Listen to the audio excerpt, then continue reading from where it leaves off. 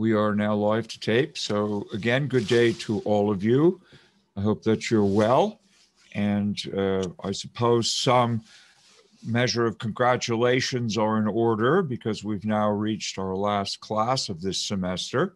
So those of you who have stuck with the agenda and stayed with the program and have been attending or at least watching the recordings asynchronously, and those of you who've getting your assignments in on time, whether in my group or indeed in your own respective breakout groups, I'm glad and hopeful that you will complete your final pieces of work and end up passing this course and then moving on in your studies.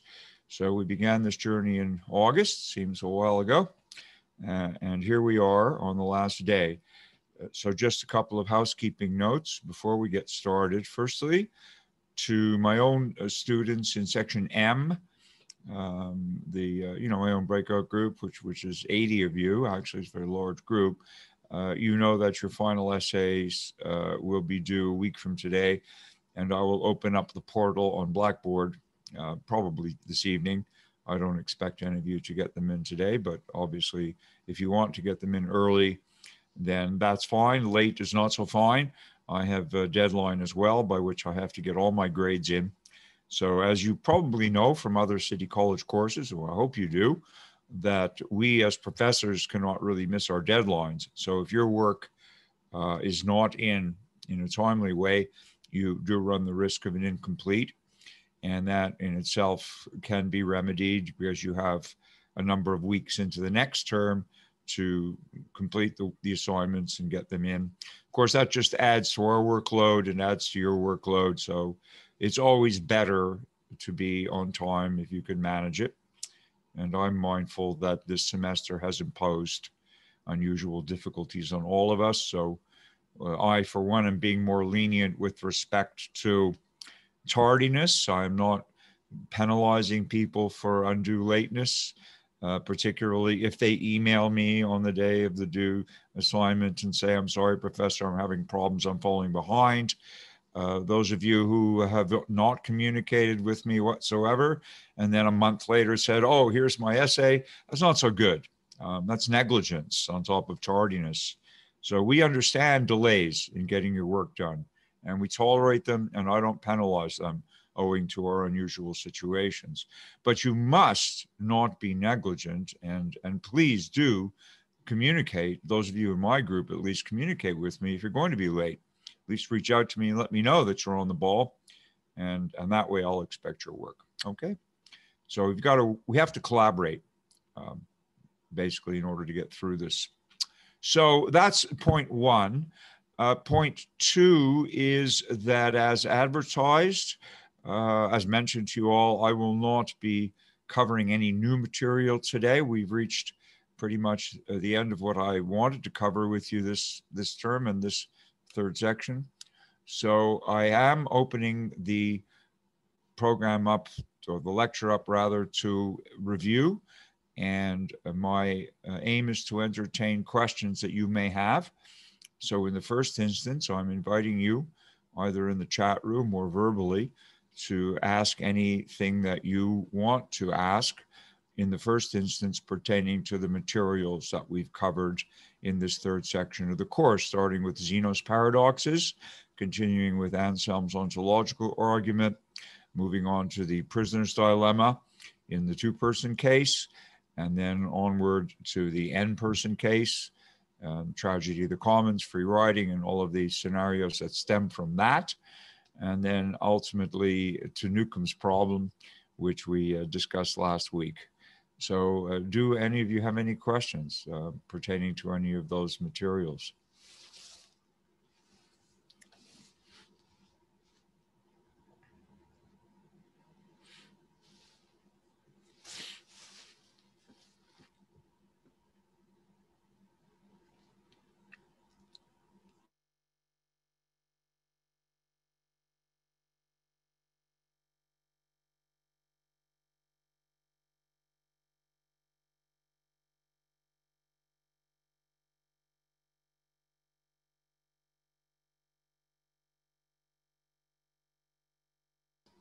Again, does anyone have any questions pertaining to those materials? Professor, there's one in the chat. Okay, good. Have you been able to hear me all along, by the way?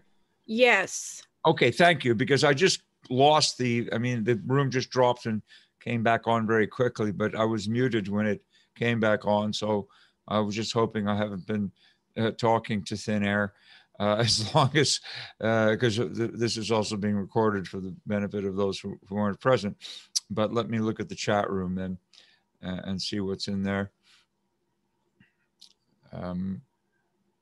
Well, I just see a yes. Here we go. Okay. So Melody asks, I was a little confused on how the prisoner's dilemma can be resolved. It can only be resolved during the iterated case when you apply strategies such as tit for tat, or can it also be resolved during the one-shot case? Good question, Melody. And I may, in answering this, run the risk of confusing you further.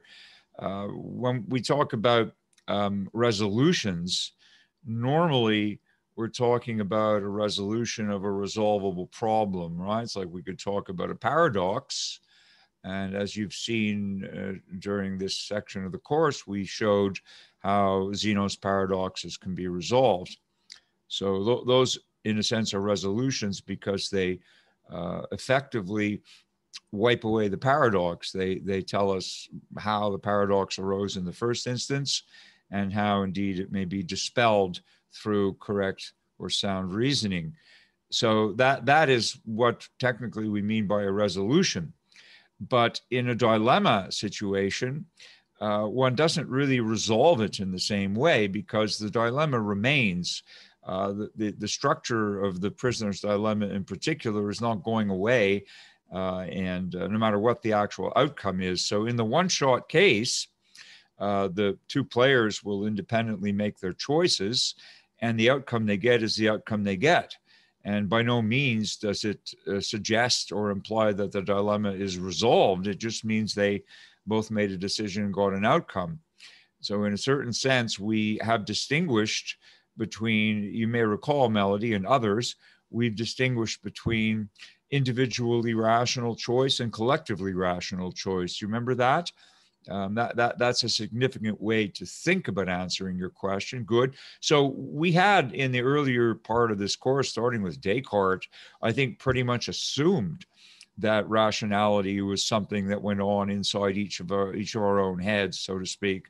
So, you know, you're reasoning with your own mind in some sense, and it's in a way, as Descartes would say, divorced from the physical world. It's just what's going on inside your own mind. And you can be perfectly rational doing mathematics, let's say, or doing logic without any real connection to the outside world. And that's a kind of conception of rationality that entails the individual as the agent, as the rational agent. And I think that when we moved on to other people's discussions of issues that Descartes raised, we've seen also for Berkeley and his conception of existence, it's really an individual perception that constitutes the existence or non-existence of something. It's not what others perceive, because you can't perceive what others perceive. So it's only what you perceive. In that sense, perception is individual. And so on some accounts, so would ontology be individual, and certainly epistemology is individual. You presumably know what you know and what you think you know, but you can't know what anybody else knows or what anybody else purports to know. You can only hear them tell you, but you can't know it in the same way. And Plato's journey is one of individuality also, is it not? It's each of us who has to, with our own minds, apprehend pure forms and so forth. So I think that both explicitly and implicitly all the way through the course, albeit in different philosophical contexts, I think it's fair to say, and correct me if you disagree, but I think it's fair to say that our notion of rationality has been really an individualized or an individuated notion all along. Is that fair to say? When we talk about rationality, we mean someone is rational or not. Yeah, it's individual. But when we came to the prisoner's dilemma, we suddenly saw a different picture emerge. And that is the the distinction between the two attracting points, or the strong attractors in the model, namely the Nash equilibrium, where both prisoners have defected, or indeed the Pareto efficient or Pareto optimal outcome, wherein both players have cooperated. So then the outcome in a prisoner's dilemma, whether it's one shot or iterated Melody and others, the outcome is not decided by an individual. The outcome is decided by the joint choices that both players are making. Because you could make your choice, but then there are still two possible outcomes, right? Depending on what the other prisoner chooses. And similarly, the other prisoner could make her choice, but there are still two possible outcomes, depending on what you choose. So in that case, the outcome that's attained is not a function of one mind, it's a function of two. Or not a function of one decision maker, but a function of two. And that's only in the two-player case. It gets more complicated when we go to the n-player case. But sticking with two players, therefore, what emerged from our evaluation of the model is that rationality can be considered to be individual, but it can also be considered to be collective. Because in a certain sense, the dominance principle is individually rational, but it leads to collectively undesirable outcome. That is where both people defect. So in that sense, what's individually rational could end up being collectively irrational. And on the other hand, cooperation, which would be prescribed, it is prescribed by maximizing expected utilities. Nonetheless, you are taking a chance when you cooperate, because you could open yourself to the sucker's payoff, which arguably is the worst individual payoff, just in case you cooperate and the other prisoner defects, and you get the sucker's payoff. But cooperation is the only choice that leads to collective rationality, right? That leads to basically the best collective outcome, or the best overall outcome for both players. So we could say that cooperation is a collectively rational choice. And I think that becomes much more pronouncedly obvious when we're dealing with n persons and we want to avoid the tragedy of the commons. Yeah, like it may be individually rational for you to dump your garbage in the ocean if you're living on the seaside, just because it's the easiest thing to do. And that may be called individually rational. But on the other hand, if everybody does it, and if 7 billion people are doing it, then we see what we're seeing, which is the oceans being degraded and polluted and accumulating huge patches of garbage. So that's obviously irrational, collectively irrational. So the dilemma isn't really resolved. Back to Melody's question, I'm trying to explain that we don't really use that word resolution in terms of the dilemma. What we use is more like language that describes whether the outcome is going to benefit one person or very few people in the n player's case, or whether it's going to benefit a majority of people playing the game in the n person's case. So we can only talk about outcomes being Pareto optimal or perhaps Nash equilibrated, but that's not a resolution. That's just an outcome, Melody. So is that helpful to you? If you don't think about resolving the dilemma, but think about getting what you deem to be the best outcome in the dilemma, then I think your question would make more sense. So are you now more confused or less confused?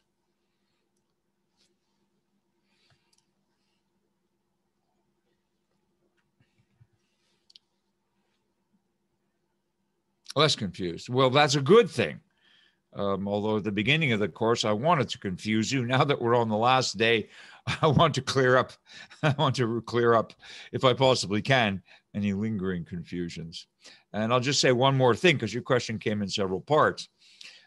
So can it be resolved during the iterated case? If we take the same perspective and start applying strategies in the iterated case, in view of principles, which basically are for the one-shot case, we find the same issue, that there is no single strategy, there's no unitary strategy that's going to resolve the dilemma in any way whatsoever, because we can apply the same reasoning to the iterated case. Remember, I told you Axelrod's sort of axiom, which is that there's no best strategy independent of environment, meaning if you have a bunch of players applying different strategies, the so-called best strategy, which might only turn out to be the strategy which gives a single player, the highest payoff if playing one-on-one against all the other strategies in a computer tournament, for example. That would be, quote unquote, the best strategy.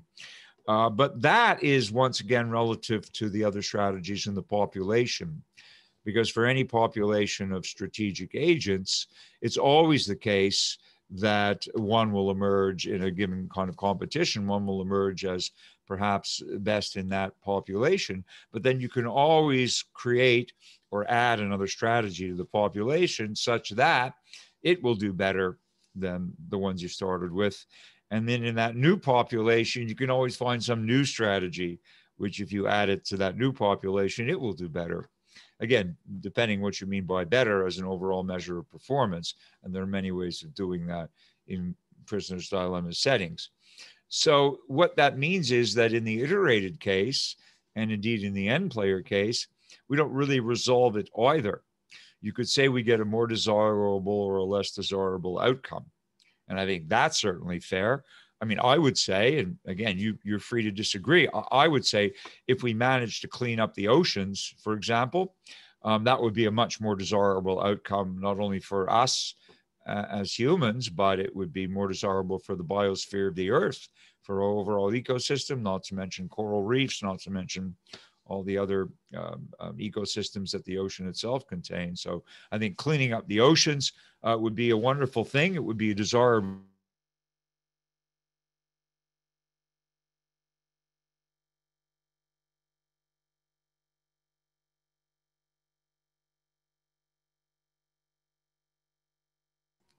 My signal keeps dropping.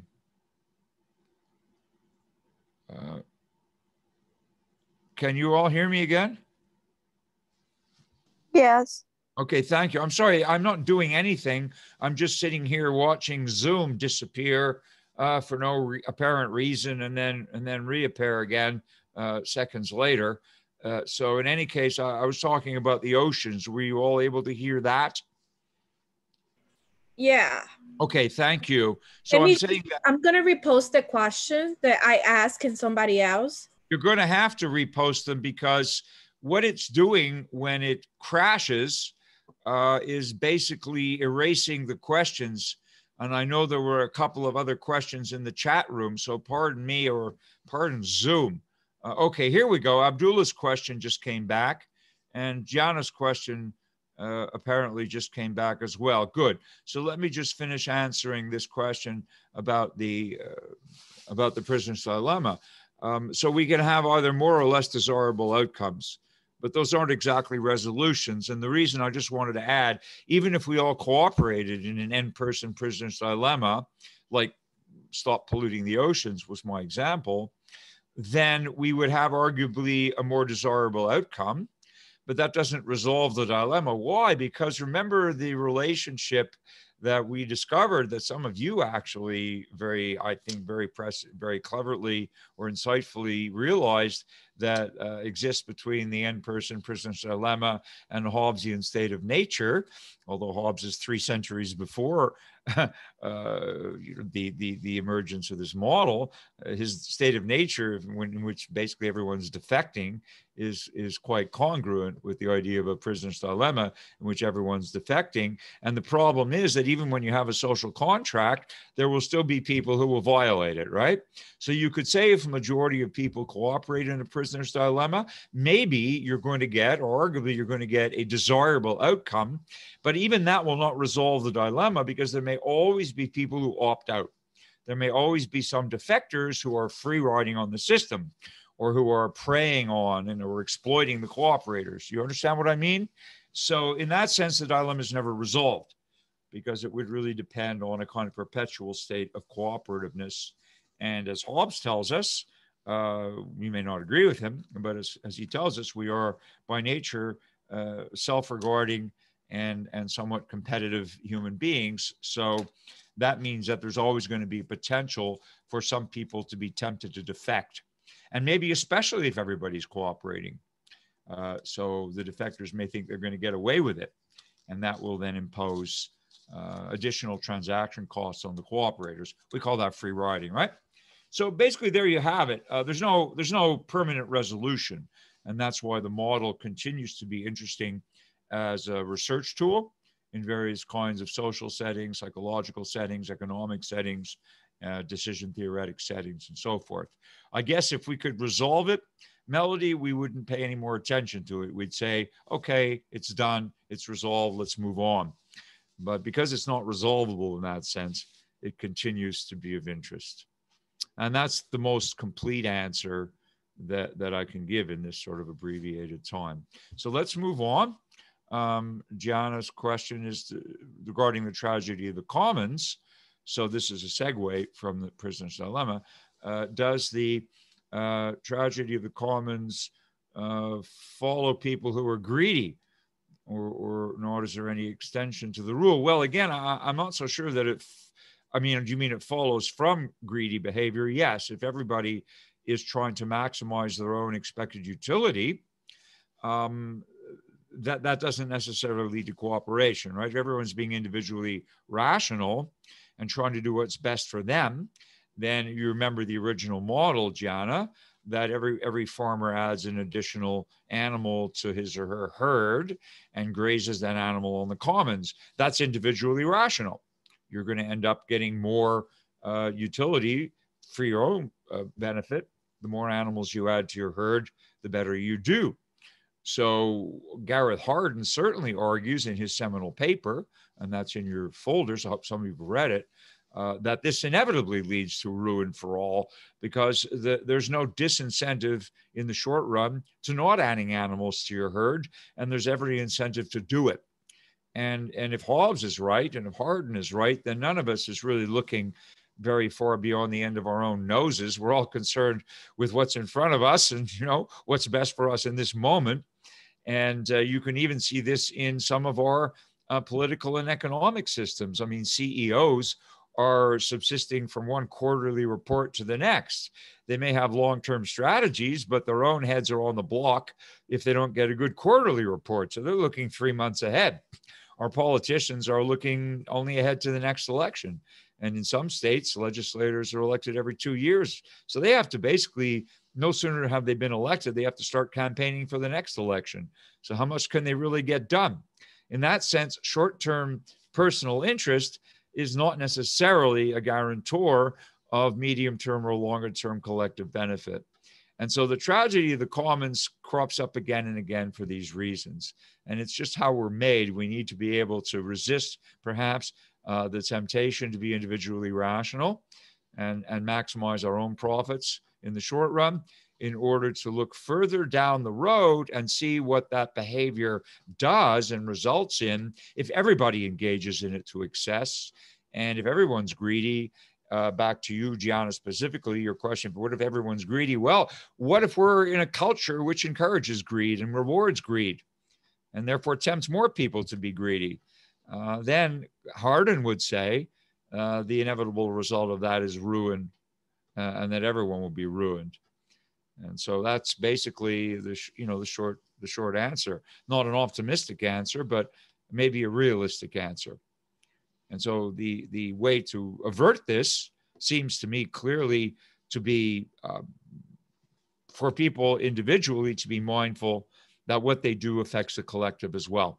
That it's actually in our own self-interest to be mindful of others, if you like. That may sound self-contradictory in a fundamental sense, but I think if you protract the results in the long run, that if we are less mindful of ourselves and more mindful of others at key times, then we all do better as a result. Whereas if we're more mindful of ourselves and less mindful of others, then we all suffer, or most of us suffer as a result. Does that make sense to you, Gianna? Yeah, I just needed a little bit, a little review regarding that. But yeah, I totally remember now. Okay, good. All right. Well, I hope that's clear. So we have a little more now. We'll go to Abdullah. Okay, back to Zeno. All right. I think a couple of you emailed me about this, and so let's revisit now. We'll shift gears and revisit Zeno's Achilles paradox. Abdullah writes, I know that if Achilles moves ahead to catch up with the tortoise will still be ahead in the race. I'm still confused. Is there a winner of this race? If not, then how does Zeno explain the paradox? Okay, well, I'll try to recapitulate it from the beginning. We know that Achilles runs much faster than the tortoise. If we're measuring their speed with a radar gun, we know Achilles is a much faster runner, but we give the tortoise a head start, right? Zeno is supposing from the beginning of this problem that the tortoise gets a certain head start, and only when the tortoise reaches a certain point is Achilles permitted to start running. And we know that Achilles will very swiftly make up that distance. That is the distance between where the tortoise is when Achilles started running and the start line. So Achilles will get to where the tortoise was in a much shorter time, but even so, in that same time that will have elapsed, the tortoise will have moved a little further ahead. And therefore, Achilles has to catch again, is still catching up. And moreover, although the tortoise now will have gotten less far ahead, depending again, exactly how far depends on the relative velocities, which we assume to be constant. But by the time Achilles gets to where the tortoise is a little further ahead. Achilles will get there again in a much less time, but the tortoise will still by that time have moved a little further ahead and so forth. And by protracting that argument or iterating that argument, Zeno seems to be showing us that Achilles could never catch the tortoise. And this is a paradox precisely because we know there must be something wrong with the argument. We know from our own common sense, which is always a dangerous thing to appeal to because it can often be wrong. But if we appeal to common sense and our life experience, we know that Achilles is bound to catch the tortoise on the condition, just in case the race is long enough, right? I mean, let's also understand that a part of what's implicit in this paradox is that we're assuming a long enough race, because if the race is too short, then the tortoise will win. Again, depending on the head start. If you give the tortoise a big enough head start and you make the race short enough, it may be mathematically impossible for Achilles to catch the tortoise just because the race is too short. You know, if you give someone a head start to the point that they cross the finish line before you start running, they win the race, right? It doesn't matter how quickly you can run. If you give them a head start to the finish line, they're going to finish before you get there. But we're assuming that the race is quite long. And so there's plenty of time for Achilles, in principle, at least, to catch the tortoise. But then the question is, where's the flaw in Zeno's argument? Because Zeno's saying every time Achilles, as long as you give the tortoise a head start, every time Zeno gets to where, every time Achilles gets to where the tortoise was, the tortoise is a little further ahead. Achilles gets to that point again, but the tortoise is a little further ahead. So how does Achilles catch the tortoise? And the answer is actually quite straightforward, although you have to wrap your mind around it. Zeno's actually showing us something that he did not intend to show. He's showing us something that's quite correct, but it involves a rather strange property, in this case, of a certain kind of infinity of subdivision of an interval. What in plain words Zeno is illustrating, it's not what he intended to illustrate, but what his argument is telling us is the following: that there is no final instant at which Achilles fails to catch the tortoise.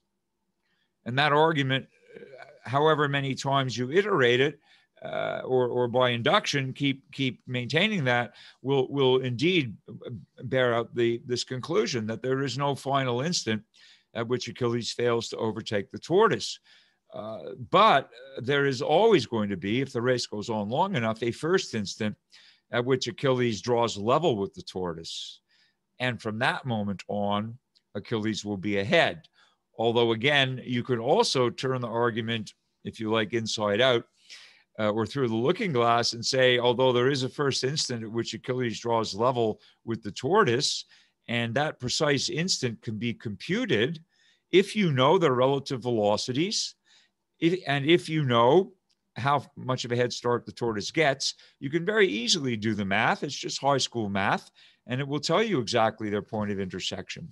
But then after that, Achilles will always be ahead, and will obviously win the race if it's long enough. Perhaps at the risk of confusing you more, I will also add something that Zeno didn't add. Just as there's no final instant at which Achilles fails to overtake the tortoise, so there's also no first instant at which he succeeds. Although he will, at a certain very specifiable instant, draw level with the tortoise. And we know that every instant after that you care to name, Achilles will indeed be ahead. There is no first such instant on any list that you could make. And the reason for this has nothing to do with running a race. It has to do with the properties of numbers. If I ask you this question, and this may totally clear things up for some of you, or may indeed, I hope for a few of you, I hope not confuse you further, but here's the point. Suppose I ask you, what is the largest number we get to before reaching the number 1? Suppose we're on a number line from 0 to 1.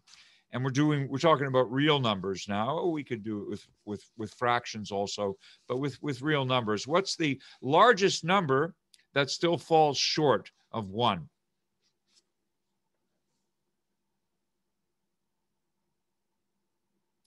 You understand the question? What's the biggest number that's still less than 1?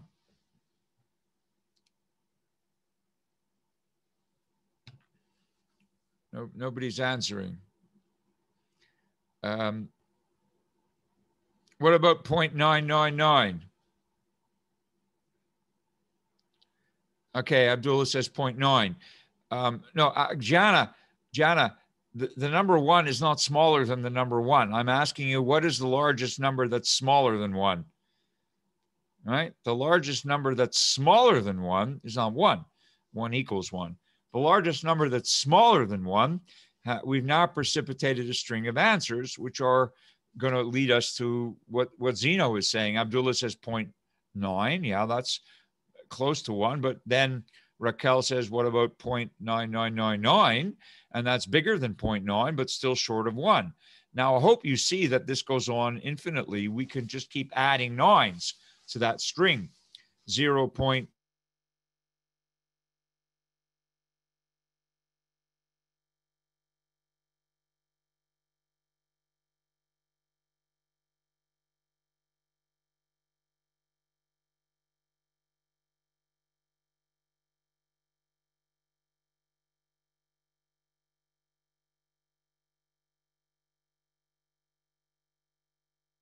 Anything but what I've done throughout this whole term, which is speak to you on this platform and speak with you on this platform. But every few minutes, Zoom is basically crashing, although it reinstates itself very quickly. So again, I'm going to ask you to please bear with me. It's also going to be, it's a bad day for Zoom, that's for sure. But because it's a bad day for Zoom, it's turning into a difficult day for all of us. And it also means when I come to upload this thing to YouTube, it's going to be a nightmare because I'm going to end up getting as many segments of this lecture as times that Zoom crashes. Maybe we have to stop talking about Zeno because it seems like Zoom is now imitating Zeno. We keep crashing, and I'm wondering how many times it could crash before we get to the end of the lecture. And it's starting to sound like a Zeno problem because it could, in fact, crash an infinite number of times, and then I would never be able to upload anything. So let's hope it stops crashing. I will eventually download all of the segments unless it's still recording in the background. I mean, that would be optimal. Then I just can upload one segment and it'll have these blank spots in it. Okay, so back to the problem. And again, I apologize. Those of you who've asked questions will have to, again, the ones I haven't got to yet, you need to re-enter them. So do you understand that we could, in answer to the question, what's the largest number that's smaller than 1? We could just keep adding 9s. 0.9 is the first approximation. 0.99 is bigger, but still less than 1. And you can add an infinite number of 9s. You'll never reach 1. Do you understand this? We can keep adding 9s to that decimal expansion, but we'll never get to 1. And that's exactly what Zeno's illustrating. No matter how many times the tortoise, how many times Achilles reaches where the tortoise was, the tortoise gets a little further ahead. So just as there is no final number that's smaller than 1, there is no final instant at which Achilles fails to catch the tortoise. There is no final number that fails to catch the number one, if you like. So there's no final number. There's no final point at which Achilles fails to catch the tortoise, but there is a first point at which he does. And eventually we do reach the number one. And when we're moving on a racetrack, then we certainly know that Achilles will eventually overtake the tortoise. And once again, if you know the head start specifically, if you're given like a physics problem, if you're given their velocities, which you assume to be constant, the tortoise runs at a certain speed and Achilles runs at a certain speed. And if you know numerically what those speeds are, and you also know the actual distance that the tortoise is allowed to cover before Achilles is permitted to start running, then you can very easily calculate their point of intersection. You will know how far down the track Achilles actually catches the tortoise. And so the winner depends on how long the race is, Abdullah. Finally, yes, you could say, although that's a little ambiguous, what I would prefer to say is that if the race is long enough, Achilles will always win, right? Achilles cannot fail to overtake the tortoise given a long enough race. But exactly how long the race has to be depends specifically on how long the tortoise's head start is and on their relative speeds, right? So if the race is too short, Achilles might not catch the tortoise, but we know if the race is long enough, then of course Achilles will. And Zeno isn't assuming anything. Zeno's trying to cover that up. Zeno's trying to tell us that Achilles will never catch the tortoise. I mean, you need to understand what Zeno is doing.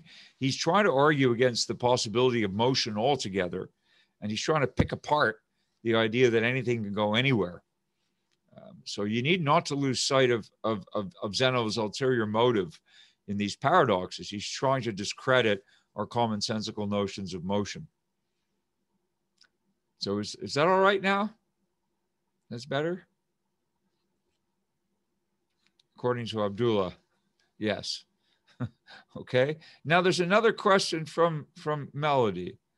And we're back to principles of choice. Melody says she wants to clarify what happens to the principle of choice when moving from the one-shot case to the iterated case. Is it correct to say that the probability of each decision now becomes more than 50-50 because what you've seen the other person do before you make? Okay, so Melody, let's just tease that question apart. The probability of each decision is not necessarily 50-50 at all.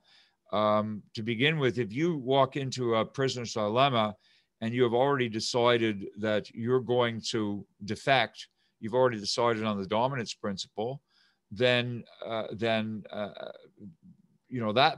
part of the dilemma is decided by you. And so there's going to be no probability of joint cooperation if you decide, previous to actually choosing, you've already decided what you're going to choose. And if the other prisoner's already decided what they're going to choose, then there's no 50-50 probability of anything because it's been predetermined by both players. But what we're asking about is a more subtle, I think your question is more subtle, and you're really talking about maximizing expected utilities, let's say in the one-shot case to start with. And remember, the justification for cooperating in the one-shot case is if you think, it's not the probability of each decision, but if you think that the other player will cooperate if you do, it's a conditional because they're linked, right? The outcomes are always linked to what both players do. So the more sophisticated or the more nuanced way of saying this, and therefore the correct way of saying this, is that if you think or you believe that the probability of the other player cooperating if you do is greater than 50%, greater than 50-50, then indeed you know that maximizing expected utilities will prescribe that you cooperate.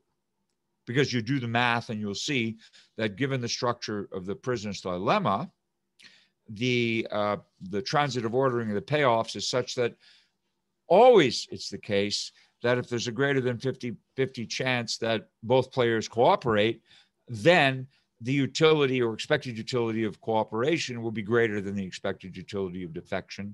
And that's the principle that contrast with dominance. That's the principle that will prescribe that you cooperate. Now you're asking what happens, and your question is really a good one now. Just to clarify, I hope I clarified the terminology in which we approach this.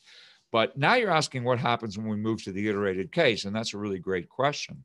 So now you have a history, if you're told, and again, depending on how social psychologists conduct the actual experiment, and there's a whole host of ways and a whole number of conditions under which social psychologists and others have conducted this experiment. There's a huge literature on it. I'll just give you a quick example, and I'm going to answer your question, but to give you a quick example, if you suppose that you're playing now, let's say hypothetically, we're playing with identical twins, and there's some reason to suppose perhaps that identical twins or even fraternal twins would play much more like each other than unlike each other, right? So if you were, imagine that you're in a one-shot prisoner's dilemma, and your fellow prisoner is your identical twin, you would maybe, on some accounts, you would have a much higher degree of confidence in believing that if you cooperate, your twin is going to cooperate too. And so you would want to cooperate for that reason. But again, maybe not. That would depend on what evolutionary psychology and biology and social psychology has to say about twins in this kind of situation. Do you know them? Yeah, we're assuming, Taisha, that you have some twin you've grown up with. Okay, so you know each other and you very much alike. You know how identical twins often dress alike and look alike, and obviously, but also behave alike. And even when separated at birth, there are experiments that show even when separated at birth, that identical twins often manifest very similar characteristics, be it taste and fashion or other things. So there may be some genetic basis for asserting this. In any case, we would imagine on that view that two identical twins caught in a prisoner's dilemma would probably cooperate. Because each one would think, yeah, there's a much greater than 50-50 chance that they're going to do what I do. So if I cooperate, probably they'll cooperate, and that means we can get the Pareto optimal outcome. Yeah, unless they both have a gene which leads them to be exploiters, in which case they're both going to hope the other one cooperates so they could exploit the other one, and they may end up in the Nash equilibrium. That wouldn't disprove the hypothesis. It would just indicate that identical twins perhaps play more alike than randomly paired people. And yes, one of you says you learned that in psychology. Yeah, this is leads to a very interesting set of psychological experiments to test this hypothesis about twins. But in any case, back to your question, Melody. So if you think, whether it's a twin or not, if you think the probability of mutual cooperation is greater than 50-50, then you should cooperate. And because your expected utility of doing so will be higher than it would be if you defect. But now you're asking what happens in the iterated case.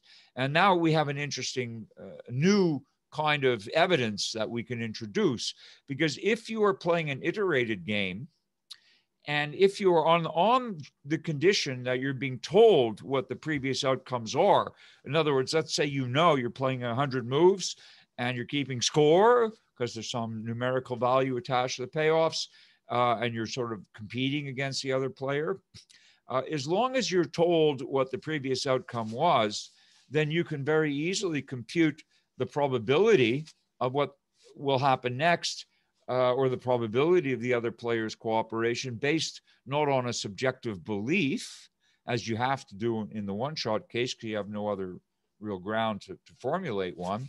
But in an iterated case, probability can be interpreted as an empirical frequency. In other words, you can really just put together a matrix of past outcomes, and you could see the frequency of the mutual cooperation outcome, the frequency of the mutual defection outcome, and the frequency of the two asymmetric outcomes. Suppose there have been 100 trials already with you and the same person, and suppose that in more than 50% of the cases, when you cooperated, the other person did. And in fewer than 50% of the cases, when you defected, the other person did. So you know, therefore, that based on the frequency of past outcomes, probability now is a measure of history, right? A measure of empirical frequency. Then you know that the probability of cooperation in such a case would be greater than that of defection. On the other hand, if you had both defected 99 times out of the 100 trials, then you would know that the probability of mutual defection is much higher than of mutual cooperation, and therefore much less than 50-50 for mutual cooperation. So maximizing expected utility in such a case would actually converge with dominance and would tell you to defect. So in other words, the short answer is, if we now, because we have a history and we can look at past outcomes, we can interpret probability as empirical frequency. And that would give us a much more accurate measure, at least with those two players, of what their strategies are. And so you would make perhaps a more informed choice on that basis. So is that clear, Melody, and others? Is that a clear answer? Yeah, definitely makes sense. Good. Okay. Well, it's good when philosophy makes sense, then we're all happy. All right.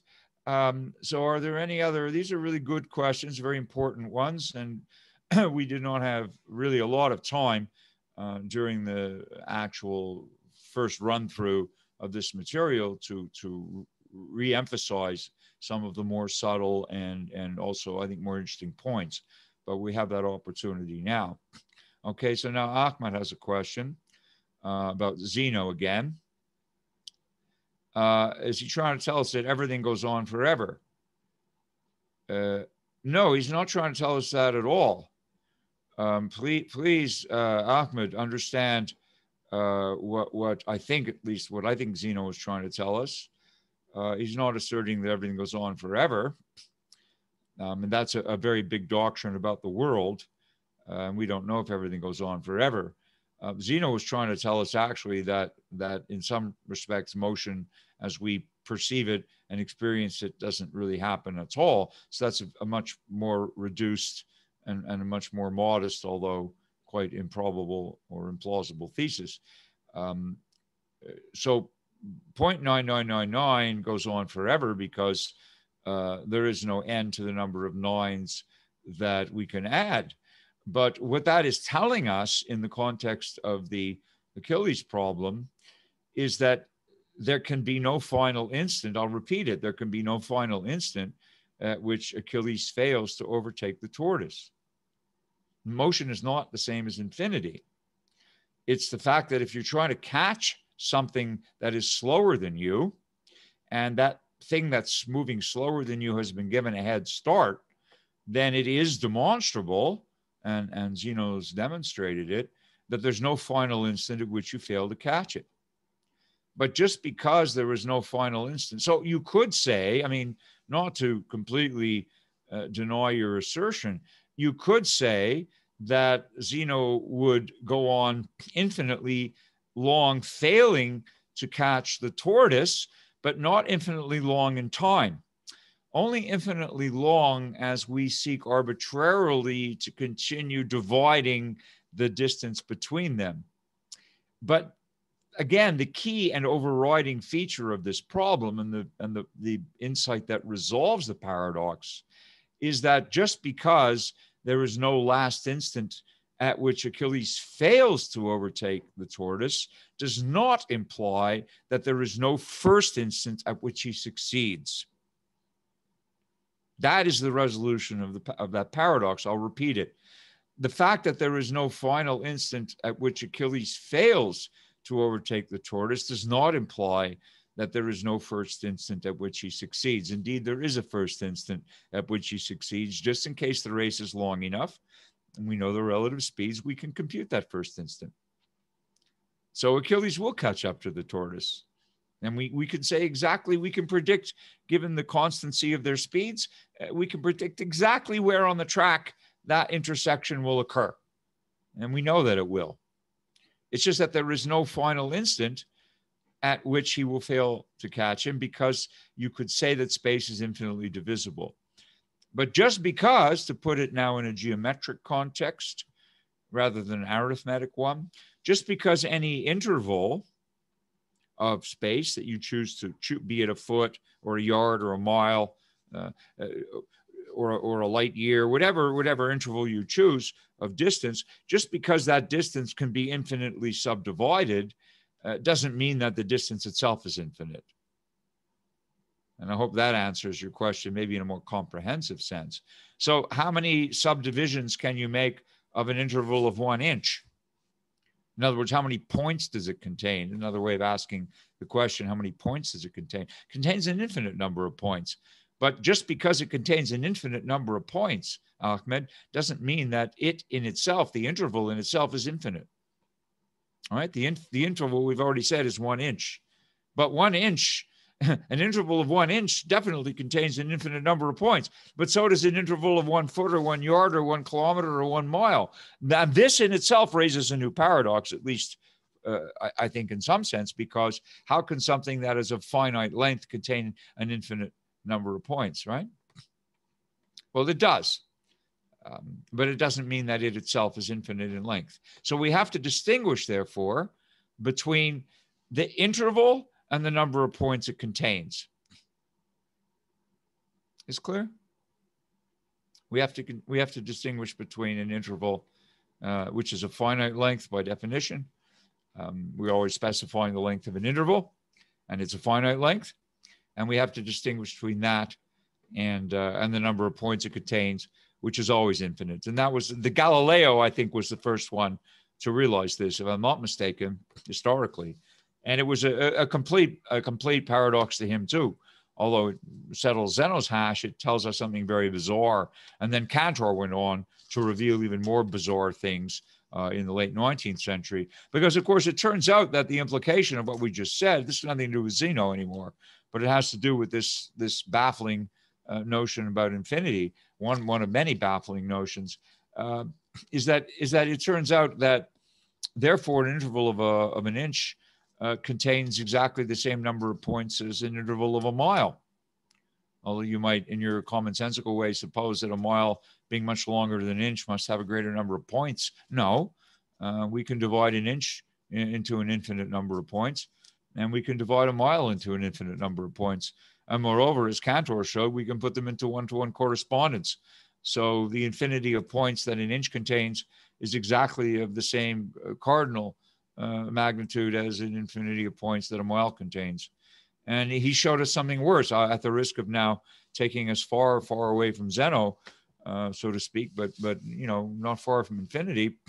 It's also demonstrable that the points on a plane, the number of points in a plane figure like a square, are the same number of points as on any of the lines of the square. And I think you can also protract this dimensionally so that the number of points that a cube contains in its volume are the same number of points as any of its sides contain in their length, which is really bizarre. But that just shows you that perhaps the human mind is not evolved easily to get a handle on infinities. But I'm glad you see this. And now you want to know, yes, Melody, you may have to listen to this upload. And I can't predict whether it will clarify or confuse things further, but that's a separate, really, infinity and the mathematics of infinity and the philosophy of infinity are very interesting, but kind of separate topics in their own ways. Ahmed says, I wonder what Newton and his law of motion would think of Zeno. Well, I'm not so sure that I think that Newton would easily see the resolution to the paradoxes. I don't think this would pose any problem at all for Newton. But what would be more interesting, I think, would be Einstein because of special relativity. And what we end up with is as we accelerate bodies, as we know, their mass increases as their velocity. And we also know that the length shrinks in the direction of motion. And we also know that time slows down if they happen to be carrying a clock. So motion, as we understand it in relativistic domains, is a very different thing from motion that Newton understood in, obviously, what we today call Newtonian domains. And what Zeno understood and what Newton understood were the same things. They assumed that properties like length and mass and time were constant properties somehow woven into the fabric of existence, and that they couldn't be toyed with. And so it's against supposition of absolute space and time that Zeno's paradoxes are configured, and indeed that Newton's laws of motion are configured. But if you then move into relativistic domains or also quantum domains for different reasons, then our everyday notions, because we inhabit Newtonian worlds, Newtonian spaces, but our everyday notions will be very much changed in special relativistic domains where mass, length, and time are not fixed at all. They're not absolutes at all. And space-time itself is in general relativity. Space-time itself is not a fixed thing. Space is not a container of matter. In fact, space is bent by gravity. We know this. So the world gets much more bizarre. And physics continuously, I think particularly modern physics in the last 125 years, has shown us that the universe is a much stranger place than we ever thought it was. But that would take us far afield from Philosophy 101. I just want you to understand what was baffling to Zeno about infinity is no longer baffling to us in the same way. So we can resolve all his paradoxes, okay? Yes, that's exactly right, Ahmad. You finally found a nice way of wording it. Zeno is trying to say that the distance to the finish line keeps getting smaller, so you'll never catch up. Well, the distance to where the distance between you and the tortoise, if you're Achilles, the distance between you and the tortoise keeps getting smaller, but you'll never catch up. But not that you'll never catch up. Again, you have to get rid of that phrase, never catch up. This phrase is totally derailing you. It's not the case that you'll never catch up. It's the case that there will be no final instant at which you fail to catch up. Again, I have to keep returning to this. I have to take this phrase of yours and completely get rid of it in order for this problem to be clarified. It's not the case that you'll never catch up. It's the case that there is no final instant at which you fail to catch up. But that there is no final instant at which you fail to catch up, if you're Achilles trying to catch a tortoise, the fact that there is no final instant at which you fail to catch up does not mean that there is no first instant at which you succeed in catching up. I keep repeating this in different ways. Until this point is actually absorbed by you fully, I don't think that you'll see that the resolution of the paradox is actually quite simple. But in any case, won't calculus disprove zero? Well, fortunately for us, Zeno only knew Euclidean geometry. Had Zeno known calculus, he might have been able to pose some really devilish or diabolical paradoxes. But calculus can do a lot of different things. And if we start introducing infinitesimals now into the argument, we may end up either solving some questions, but possibly posing others. So I would prefer to leave calculus out of this and not start introducing infinitesimals and limits. Although you can use them in convergent series. I'll just say this. I know not everyone's taking calculus, but to Ahmed's point, look, we know that some series converge uniformly toward a limit, all right? And in that case, we can also use that information in a way to partially resolve some of Zeno's paradoxes. For example, the first paradox that you can't leave the room, right? Because why? You have to get halfway there. And before you get halfway there, you have to get a quarter of the way there and so forth. So we know, thanks to the properties of convergent series, that there is a finite sum to that infinite series. And so we know that if we take these distances and just keep having them, we know actually we are going to be able to get there, because a half plus a quarter plus an eighth plus a 16th plus a 32nd plus 1/2 to the n ... is both infinite but also has a finite sum. So we're back to this. No matter how many terms you take, you'll never get to that sum. But if you take all of them, you will. Okay? Which means we can get to the good news is you can leave the room. but you can't leave the room because that series has a finite sum. You can leave the room because every time you take a step, you're stepping across a finite interval that contains an infinite number of points. Okay? And those are two different claims. But yeah, the series has a final answer and it converges. That's right. So that's another way of explaining to Zeno how it is we manage to get to the door. But then Zeno can still tell us, yeah, but you have to take an infinite number of steps to get there. And you can't take an infinite number of steps. And so the fact that we know from calculus that the series has a finite sum doesn't actually give an answer to Zeno, because Zeno's going to say, yeah, but to get to that sum, you have to, how can you take an infinite number of steps? Even if you live for 100 years, you can't take an, even if you spend all day, you could never take an infinite number of steps. Yes, you can never win with Zeno. Well, you can never win with Zeno because Zeno's playing field isn't level. To use a metaphor on top of a metaphor, Zeno's playing field isn't level because the assumptions that he's making in order to run his paradoxes are not flawless. So if you're going to play according to Zeno's rules, you won't win and you won't get anywhere.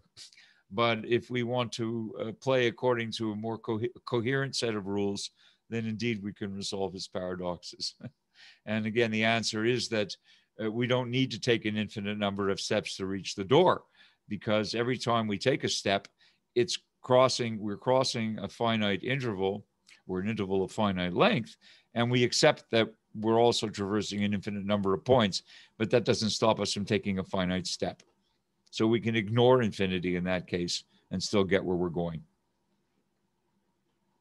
Just as Achilles can ignore infinity.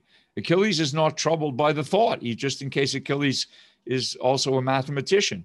Achilles is not deterred or slowed down by the idea that there's an infinite number of moments at which he's going to fail to catch the tortoise. It doesn't bother him because he knows that if he keeps running, he will catch the tortoise, just in case the race is long enough.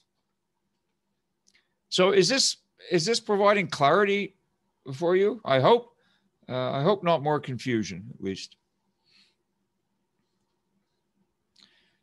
But if those of you who are interested in confusion, or who like this kind of confusion or puzzlement or wonder, you should definitely read Cantor's work on, I'm going to type this in, Cantor's work on transfinite numbers.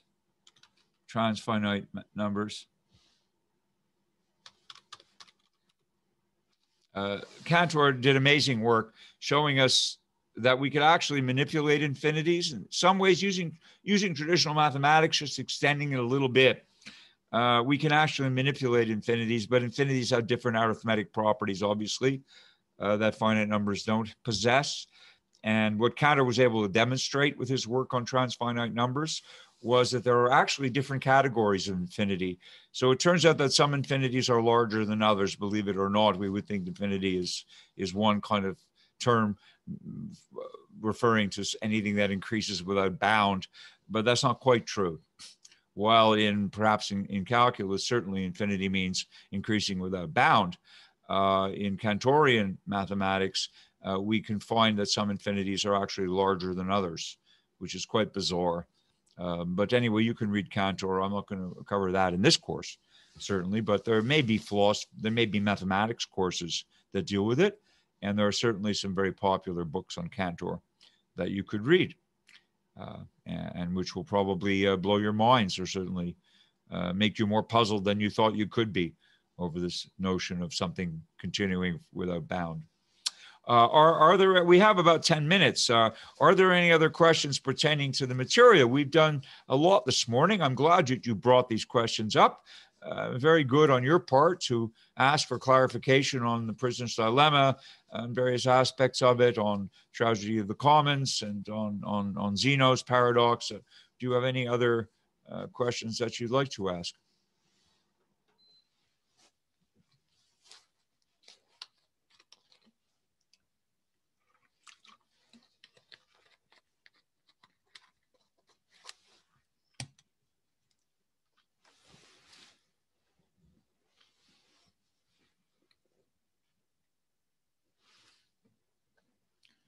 Okay. Well, that's good too. If you're satisfied, then that's fine. And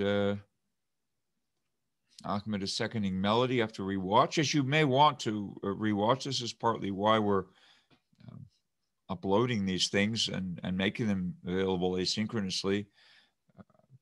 I still prefer Classroom. I think on balance, it's up to you to decide too, by the way. I mean, you're going to evaluate the course. I've just received a link and I'll be sending it to my main group of 80 in section M, and your other instructors probably received these links as well to a course and teacher survey. The college has finally got that set up online for you. I'm going to send the link to my group today. You'll be able to go online and complete a survey of this course and a survey of the professor, in this case yours truly, but each of you in the whole, the whole number of offerings, everybody who's in this plenary will be able to go to your own particular breakout section and evaluate the course and also evaluate your instructor. So please do that. We get a statistical breakdown of your feedback, which is useful. And it takes them a while to compile it, but we do get a statistical breakdown. We also get your individual comments, not identified by you. They're anonymous. When we get them, we just get a list of comments. We don't know who said what, but the comments are useful as well. And I hope that on the online version, you should have, I'm assuming that, correct me if I'm mistaken, but I assume they'll give you space in which you can make comments as well as paint by numbers in terms of the survey. So please take advantage of that. And so will I keep the video up on YouTube? Sure. Gene, I don't plan on deleting them. I'm probably going to add to them, as I think at the moment I'll be doing this again next term, actually, with a different group, obviously. But I will continue to keep the channel live. And if that serves some purpose or some benefit, then so be it. Absolutely, I'll leave them up there. Okay. And the interesting question is that we're allowed to do this. It's something that is in our contract. It turned out to be a legal question when we were debating how this course would be conducted fully online and whether it was appropriate to upload to a public platform like YouTube.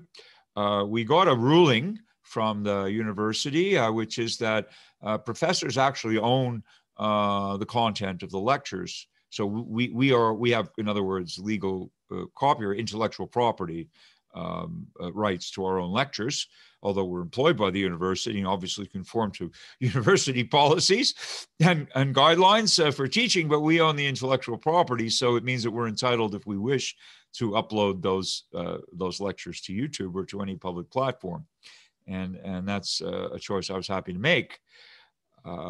So they'll be up there. Is this the last class for you? Yes, Ahmed. Well, I have one more class tomorrow in another course, but as far as this Philosophy 10200 is concerned, yes, this is our last class.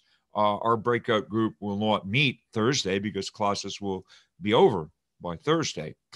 So this is indeed the last class in this course that I'll be teaching this term, correct?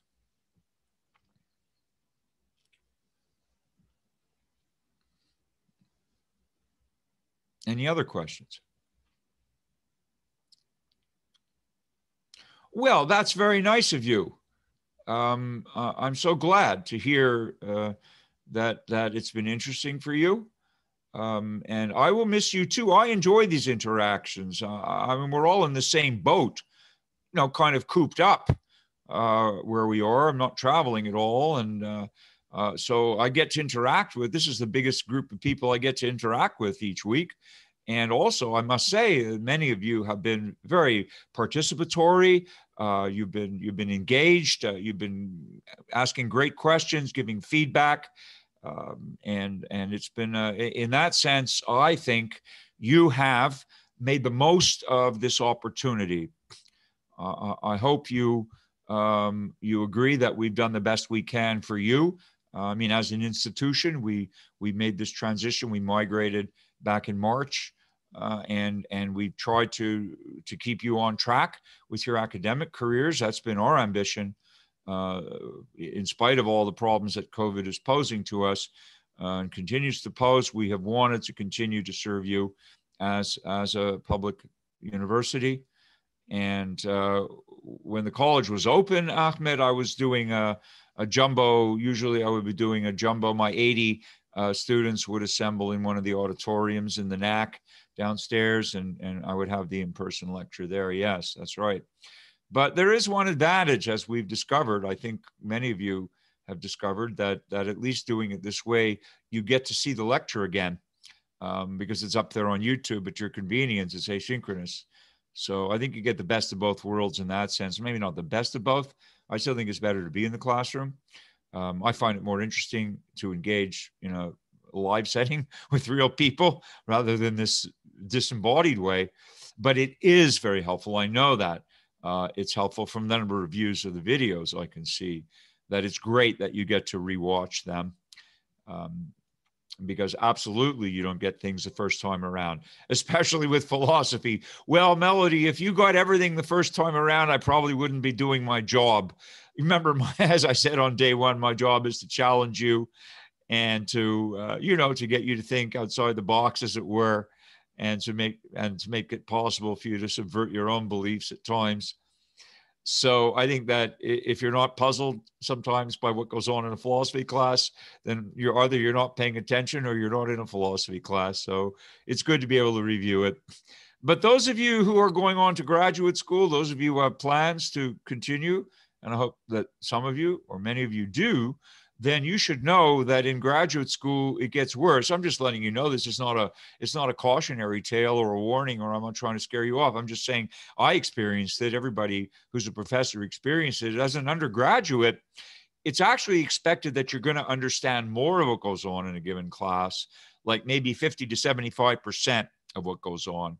And in some cases, maybe all of it, but at least you'll get more than half. And then you can go back and review our lectures on YouTube or study the text and figure it out. Eventually you'll get there. But when you get to graduate school, you may have a different experience. I remember being in graduate lectures where I was lucky to understand half of what went on, and I really had to do a lot more work to figure out what was being taught, and especially in the sciences, mathematics and other kinds of subjects. You may discover, or could be any subject for that matter. But my experience was more in the sciences. And you may discover that you walk out of a lecture having understood 10% of it. And then you really have to go home and do a lot of work. Ahmed says the chat function has a lot of people asking questions. Maybe that's true, Ahmed, and I hope it's true. And some of us had surmised this in agreement with you, that the fact that we were doing this remotely would be a benefit to some of the shyer people, perhaps people who don't want to speak up in a group, or maybe shy, more introverted by nature, and less comfortable or less confident speaking up in especially a large group. Whereas this is a much less obviously imposing way of asking. You could just hang out there and then enter text. Chatting is friendly. And we still don't really see you or hear you if you don't want to be seen and heard. So we thought more people would pipe up too, but I'm not sure that's true, because what we don't know, and I'm not saying this in an accusatory way, but it's kind of we don't know who's logged in and then is out walking their dog, right? I mean, anything could be happening just because you're logged in on this platform. If you're muted and your video is turned off, then I don't know if you're in the room or not. So, I mean, presumably you do. So we don't know whether this platform has been more conducive to increased participation, or whether the people who normally don't participate are still not participating. I mean, I don't know if we can really know that. But I'm glad those of you who perhaps would be more shy to ask questions in a live setting are feeling much freer and much less pressure to ask questions in a chat room. So that's a great thing. I agree. It's a really great thing. And I'm very glad of it, because philosophy progresses in this setting, not through a pure lecture, but through questions and answers and through dialogue. So it's made me glad as a professor. That's how many of you have contributed continuously with your really good questions. It also helps me to learn about teaching. It helps me as a professor to know what needs to be emphasized and to know what needs to be more deeply explored. So thank you for your participation in the course. It's been really great. And again, I hope you'll have a chance. I'll be sending out the link to the survey for the course and professor to my own group. And beyond this, I sincerely hope that enough of you have enjoyed this class, and maybe your first, for some of you, your first ever philosophy class, I guess. But I hope that we'll see you again in future philosophy courses. We have a wonderful faculty in this university. My colleagues are terrific, and we teach a variety of very interesting electives. Having passed this course, I think that most of you will be eligible to take any elective that you want, and that would include philosophy electives. So I hope to see some of you again in the future. But I do wish you all very well in your studies. And I'll just wrap up by wishing everybody a very happy holiday and very safe. You're more than welcome, everyone. Stay very safe. Again, I know the vaccine's coming, but stay safe until it gets here. And be well. And best wishes completing your work this term. Make sure you do it. And also enjoy your break. And I look forward to seeing you perhaps in a future class. And I do wish you all the very best with your continuing success at City College and onward. You're more than welcome, everybody. Thank you so much for your appreciation. And I look forward to seeing you again in the future. Okay? Take good care. All the best to you, and bye for now. Professor, thank you so much. I hope you have a great break, and thank you for answering all our questions. It's been a great pleasure. You're more than welcome.